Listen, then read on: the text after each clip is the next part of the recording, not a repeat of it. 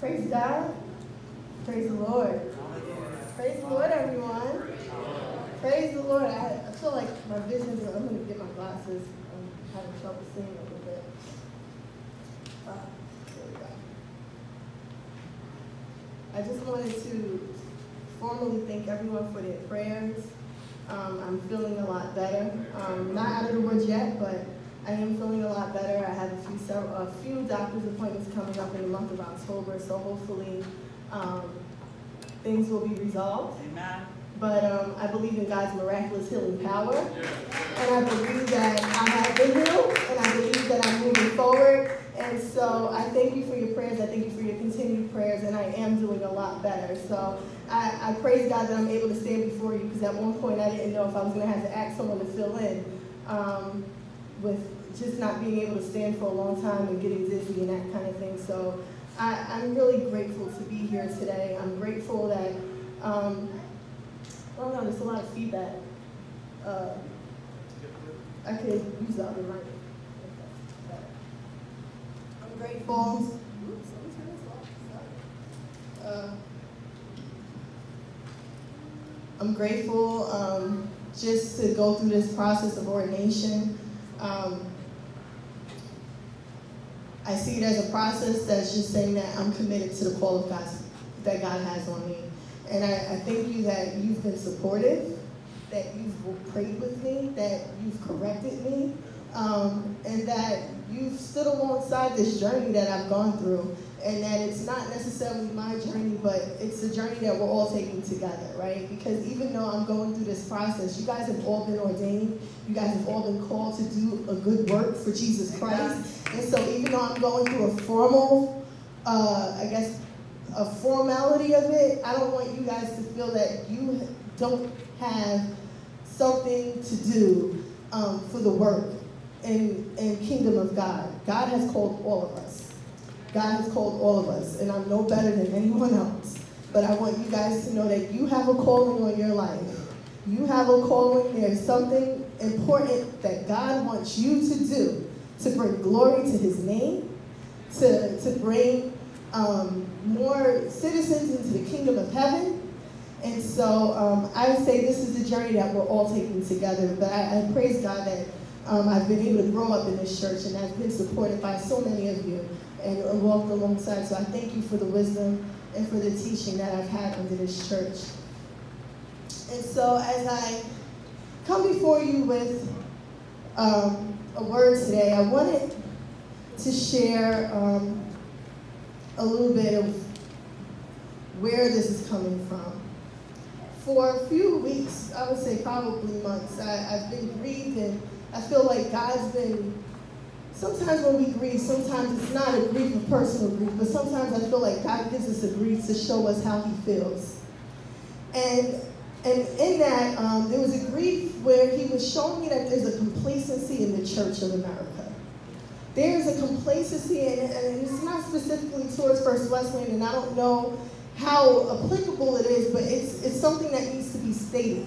There's a complacency in this church of the universal church, specifically in America.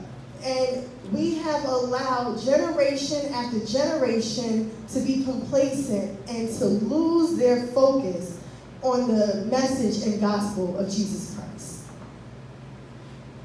So God wants to shift us forward. God wants to transform the church and shift our thinking so that we're moving forward with purpose. So God wants to break the cycle of religion and begin a cycle of relationship. God wants to break many cycles. Just bear with me, I'm trying to. God wants to break the cycle of being familiar with him and begin a cycle of us having a focused fellowship with him. God wants us to break the cycle of doubting his forgiveness and grace and begin a cycle of walking in it. God wants us to break the cycle of the idea of loving him and begin a relationship of genuine love. God wants us to break the cycle that thinking that we are earthly citizens, but us really beginning and walking with the mindset that we are citizens of the kingdom of God. God wants to break the cycle of us thinking that the end goal is only heaven, but begin the cycle of believing and knowing that heaven can come here on earth through the power of Jesus Christ. We have been given power and authority, and God has given us the power to bring heaven here on earth through Jesus Christ. He wants us to shift our mindset. So I'm going to read the passage from Luke 7:36 through 50. When one of the Pharisees invited Jesus to have dinner with him, he went to the Pharisee's house and reclined at the table. A woman in that town who lived a sinful life learned that Jesus was eating at the Pharisee's house, so she came there with an alabaster jar of perfume. As she stood behind him at his feet weeping, she began to wet his feet with her tears. She wiped them with her hair and kissed them and poured perfume on them. When the Pharisee who had invited him saw this, he said to himself, "If this man were a prophet, would he know who is touching him and what kind of woman she is? That she is a sinner." Jesus answered him, "Simon, I have something to tell you." "Teacher." "Tell me, teacher," he said. "Two people owed money to a certain moneylender. One owed him 500 denarii and the other 50. Neither of them had the money to pay him back, so he forgave the debts of both. Now, which of them loved him more?" Simon replied, "I suppose the one who had a bigger debt." "You have judged correctly," Jesus said. Then he turned toward the woman and said to Simon, "Do you see this woman? I came into your house. You did not give me any water for my feet, but she wet my feet with her tears and wiped them with her hair. You did not give me a kiss, but this woman from the time I entered has not stopped kissing my feet.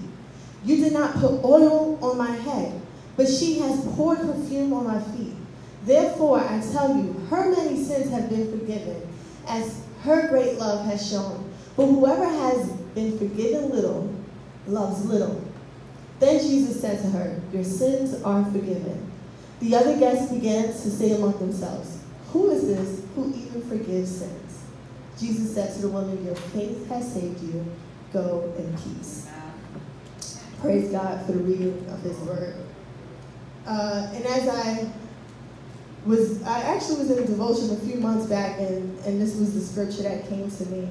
And as I was asking, and I was going through this grief of asking God, what is it? Why are we in this place of complacency? Why is this church in this place? And I said, and it's not.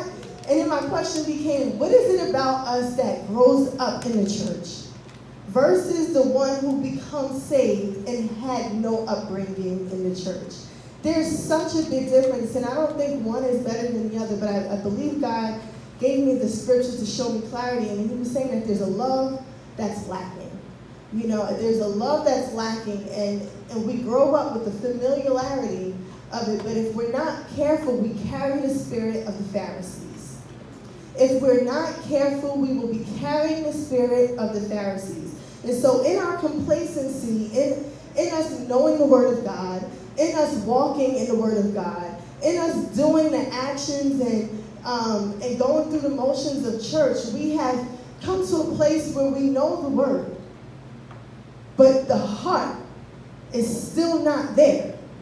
And so this is not a message to say one Christian is better than the other, because that tends to be the route that we go in when we look at the Pharisee versus the woman with sin. This is not about a judgmental, I guess, talking about how one part of the church feels more righteous than the other, because I don't think that's the issue that God is getting at. But he wants us to look at the condition of what's going on in this story. The condition, the heart, the mindset of what's going on in this story. So who do we identify with, right? So if I had to, if we were to compare and look at this figuratively, we would say that the Pharisee would be equal to the religious church, meaning the people, the church of Jesus Christ that has grown up in the church, they know the Word of God, the body of believers, but their heart is still lacking in love. And then the woman in sin might represent the unchurched believer. But in this message, we're going to focus not necessarily on her, but more so the church. More so the church. And so, as we look at the context of this, I want us to go back to the beginning of Luke, of this passage. And so, exactly who were the Pharisees, right? They were a group of religious leaders that had a great influence. They had a great influence, not necessarily politically, but religiously. And they were very big on oral tradition. Very big on oral tradition. They wanted to keep the oral tradition of Judaism alive. And so anyone that began to preach a message that they felt threatened their agenda, they sought fit to find means to correct them or to belittle them. So that's who we're dealing with. We're talking about the Pharisees here, right? And so now, another custom that a lot of people aren't aware of, but when it was very common for men to gather in the evening during this time to discuss theology. And whoever was hosting this gathering for this theology discussion, it was very important that the person who was hosting it showed hospitality, right? That they were hospitable. And so one of the forms of hospitality that they would do is that they would anoint them when they came into the house. And there was a form of washing the feet because the robes were dirty. And so it was a form of showing respect and saying, you're welcome here, I'm going to wash your feet so that you can come in and, I guess, and relax and enjoy. And so this was common tradition. This was something that was expected. And if you were liked, this was something that was done, right? So like we have traditions when we have guests come over, we might prepare food, we might prepare, and we try to do our best to make sure that when they come into our home, they feel welcome. And so when we're looking at what the Pharisee did, he invited Jesus. So Jesus didn't come there. He was invited over. And so Jesus was invited into the home without any form of hospitality being given to him. Jesus was invited into the home without any form of hospitality being given to him. So the next thing that I think when we're looking at context of it, it was also common for these gatherings to take place outside so other people could see what was going on. So it was not uncommon or it's not unlikely like that the woman who came to anoint Jesus with her hair and feet saw what was going on and saw that this man, that the Pharisee did not give the respect and the hospitality to Jesus that he deserved. So it's while you're in the home, remember that the setting of the place, it's more of an open gathering. Almost thinking of it like in your backyard, where your gates are kind of clear for other people to see what's going on, right? And so while it's by invitation only, the whole neighborhood can see what's happening in your house, right? So how does that translate to us, right? So when I was thinking about it and I was praying, God was saying we have this spirit of being Pharisees in some sense, right? We lack hospitality for the presence of God. We can often have self-righteous opinions. And when we talk about self-righteousness, it's not a holier than thou, like I'm better than this sinner. But sometimes it's a self-righteousness towards self, where we believe that we have the right to treat ourselves better or to do for ourselves because we deserve it. And so there's like this constant battle of not having the security in Christ and then going back to say, well, I'm going to fix that on my own. So it's like this two-thing, double standard thing going on with ourselves. And then there's this lack of true understanding for the forgiveness that results in loving little. And so as we shift our mindset, I feel like God wants us, and He wants the church to really address 3 items that we haven't really been addressing wholeheartedly. Forgiveness. Forgiveness. When we look at forgiveness, especially growing up in the church, I think it's something that we're familiar with. And God is saying, we're familiar with the forgiveness, but how have you experienced my forgiveness? How have you experienced my forgiveness so much that you can transform the life of someone else? And I want us to understand that our story, right? William McDowell said this in one of his messages that I recently listened to. He said, we all have different stories, but we all have the same testimony. We all have different stories, but we all have the same testimony. So, what that means, right? I grew up in church. I just drifted out a little bit, but it's nothing compared to someone who never grew up having the Word of God in their life, right? My parents, and I was jogging my mom's memory, and I was asking her, what was it like growing up as a child? Because she didn't grow up in the same household. Her household and what she experienced is completely different than what my dad and her together brought into the household for us as kids. And so when we're looking at people or that may not have known Christ and then they come to Christ, we often think and we compare ourselves and we think that we don't have a testimony. We doubt God's forgiveness and we think that His forgiveness and His grace is not sufficient enough because we didn't go through what someone else went through. We didn't have the journey that someone else had, right? And so we often doubt the forgiveness that's being offered because the story is so familiar. We grow up with a familiar story of forgiveness, but we don't always accept it because we think that our sin wasn't enough. We think our sins are silly, or we think that our sins aren't enough to bring to God for Him to cover us. Or you have the opposite, where we have people who grow up in church and they think that you have to experience the world to come back into church with a testimony.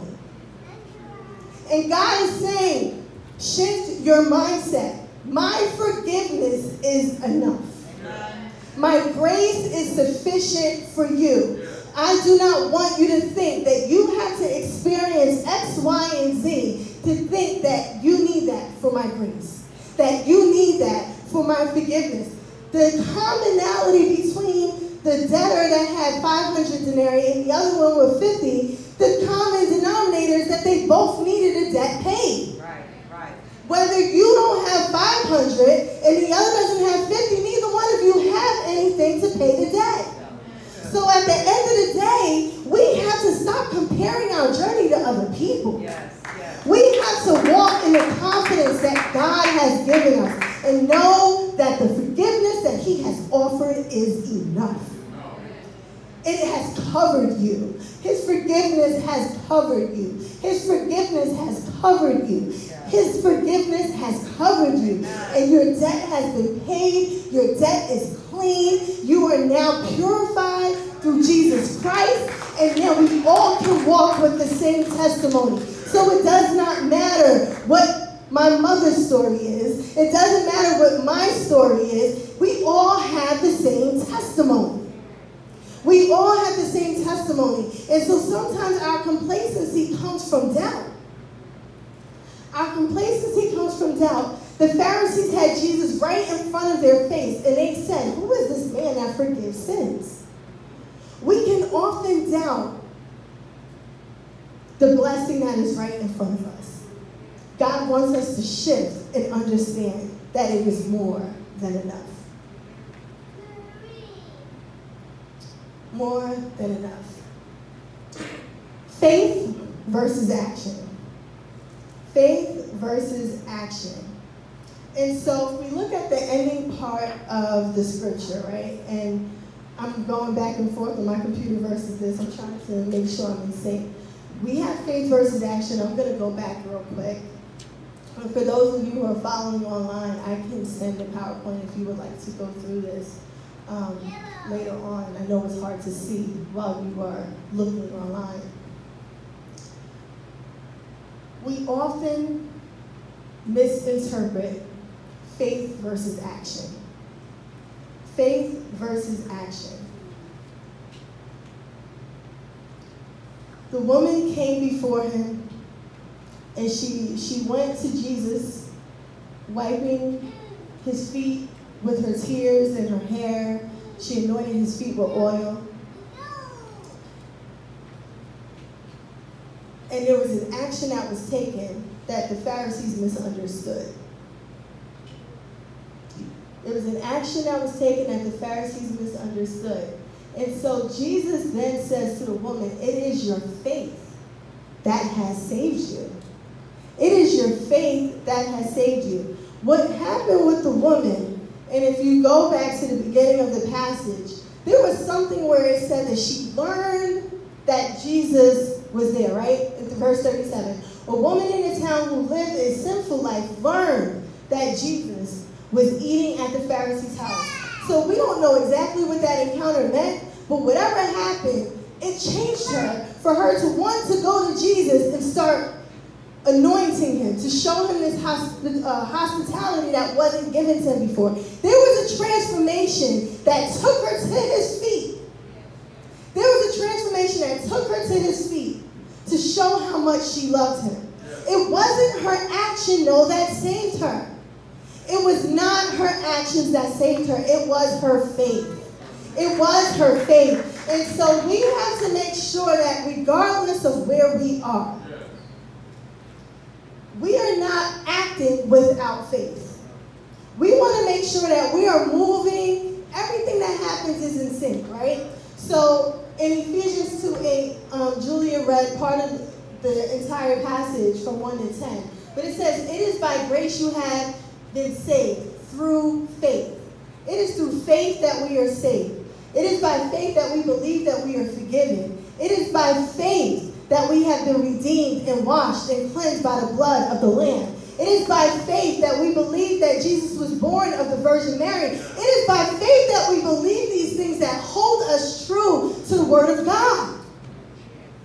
It is by faith, and it is not from ourselves. It is a gift from God. And so it's not by works, so that no one can boast. No one can boast. God wants us to shift our mindset in regards to faith. Some of us have faith, but we leave it there. Some of us have action with no faith. Some of us take action, but we're not led in our action by faith. And so we have to make sure that everything that we do is coinciding with one another, right? If God tells me to move, I have to trust and have faith that that was his direction.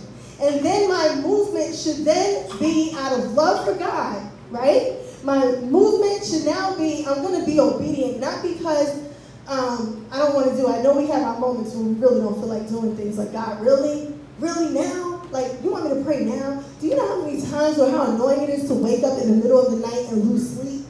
And then I realized that the reason why God woke me up is because he has something to say. Go read this scripture. Go sit in silence. I have something to say to you. And you're like, I really want to go to sleep. Why now? Why now? But that's the only time I'm not distracted. Right? That's the only time for me that I'm not distracted. Right? And so I don't know what it is for you or what actions that God is requiring you to take, but we have to take a step in a leap of faith, knowing that if we're moving in a specific direction, if God says, this is the plan I have for you, Sherilyn and Charmaine, you guys are taking an action of faith and you're trusting that God is going to guide your footsteps, right? And so this is something that we are trusting God to do continuously. And what has happened is that someone can assume that Jesus loves the woman more than he did the Pharisee. But that wasn't the case. It wasn't the case at all. He knows our heart. He loves us all the same. What we get confused with is that we think we pick God in his box and we tell ourselves that God sees us differently than the other person.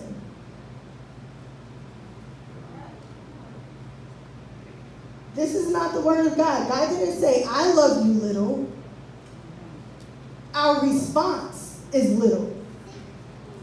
Our response is little. It's not that he loves us less. Our response is little when we don't understand the forgiveness that God has given to us. And so faith versus action. So faith is a requirement to be saved. Faith without works is dead. The Bible tells us that how can you clothe someone, or how can someone be in need and you say, go in peace, but you have not done anything to clothe them or to help them out, right? And so there is a common sense to our action, but our action has to be done in sync with the faith through Jesus Christ. Because then if we move and we have works without faith, Christ-centered faith, it leads to a road of self-righteousness and destruction. You know, one of the biggest things that I think that God wants us to make sure that we're doing right now in regards to action, right? Especially with a lot of the things that are going on in this country. There are many forms and many different ways we can take action with a lot of the things that's going on. But we have to make sure that however God moves us, whatever steps we take, they are Christ-centered. And I'm going to tell you why. Because there are a lot of charities doing good work, but they're not bringing glorification to the name of Jesus Christ. There are a lot of organizations bringing awareness and doing good things, but it's in the name of self-righteousness. And if we're not careful, we can end up with the ideology that one race is better than the other, that we are better than the other. And that's not biblical. It's not biblical. So we have to make sure that when God takes us and says, Brother Tony, this is what I want you to do. Sister Sandra, this is what I want you to do.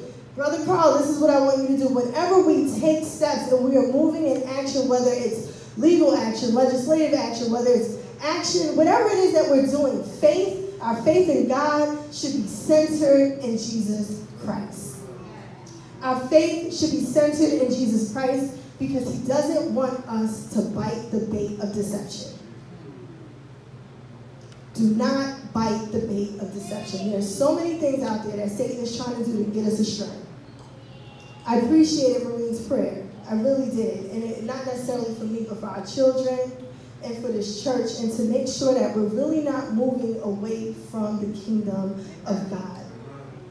If we're not careful, we can lose the message of the kingdom, and God really wants us to shift this mindset.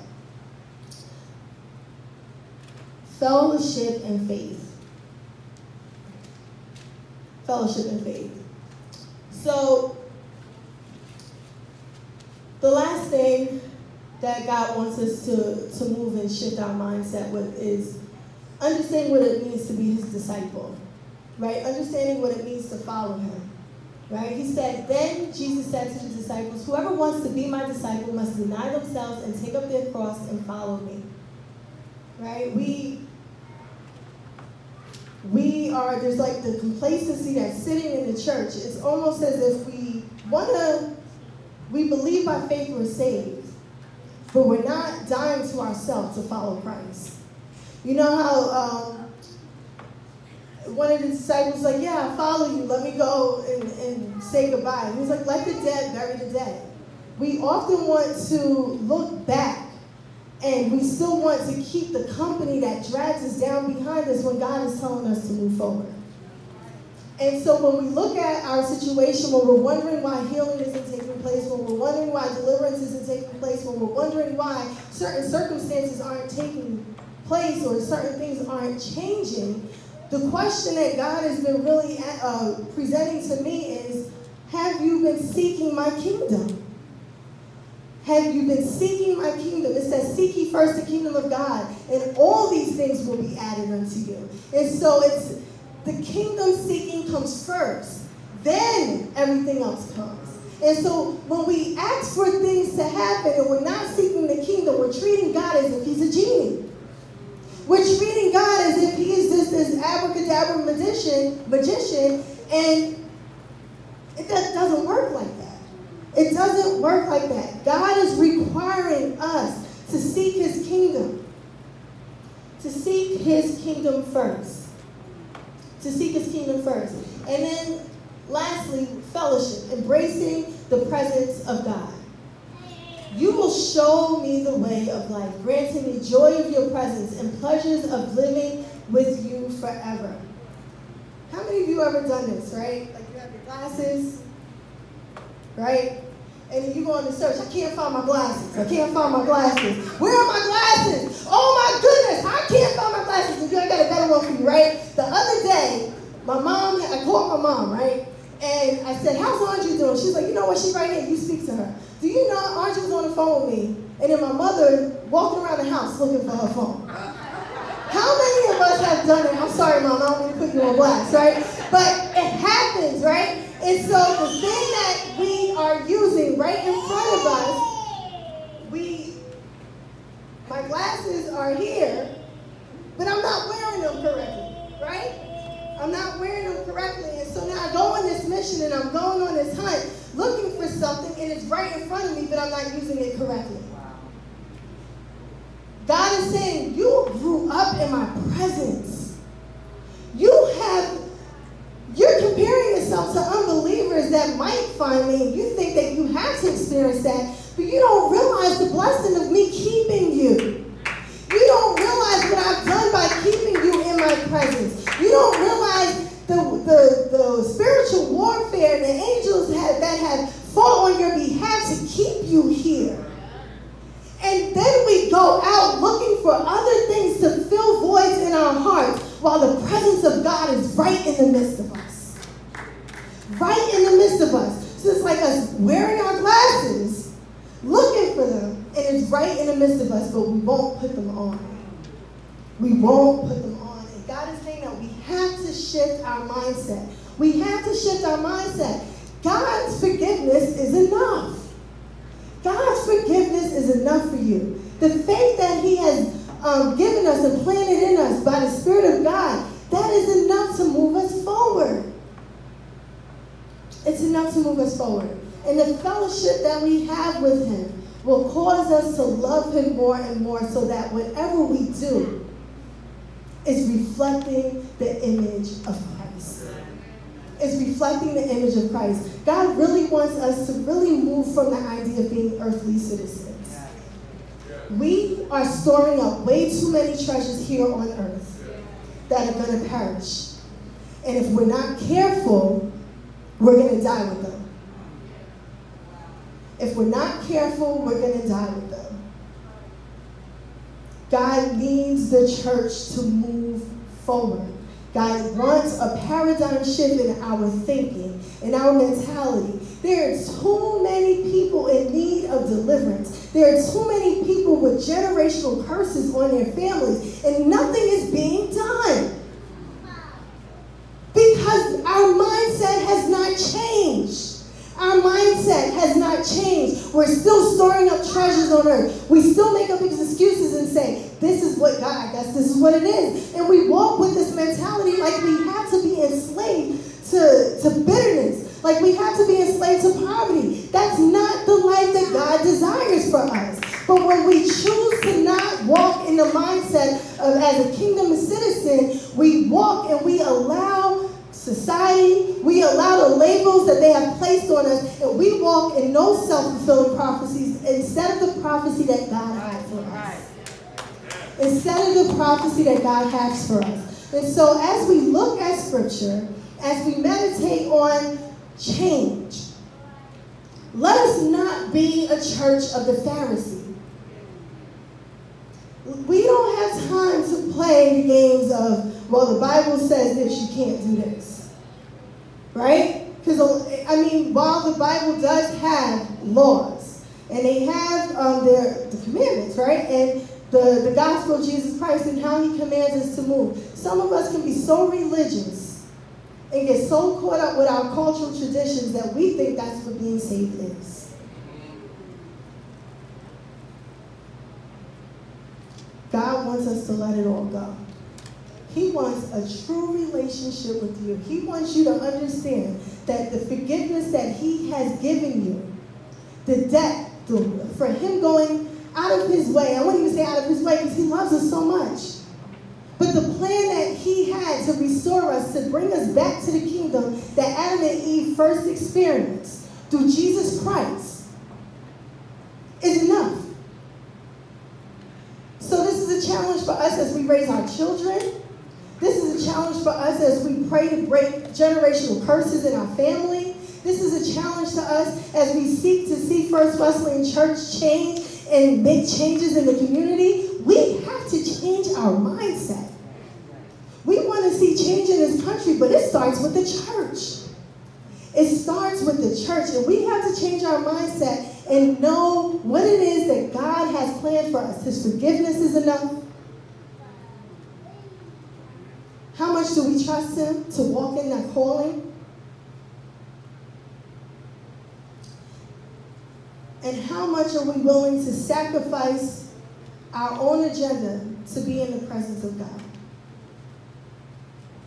Because tapping into his presence is not, I wouldn't say it's hard, but when we're distracted and we have our own agenda, it's very hard to get into it. Because we're not dying to self. So, as we think, as we reflect, as we look at where we are, when we look at this parable and the story, our prayer is very simple. May every action, God, that we take be directed by our faith and done in love. Done in love. Let us pray. Lord, we thank you, oh God.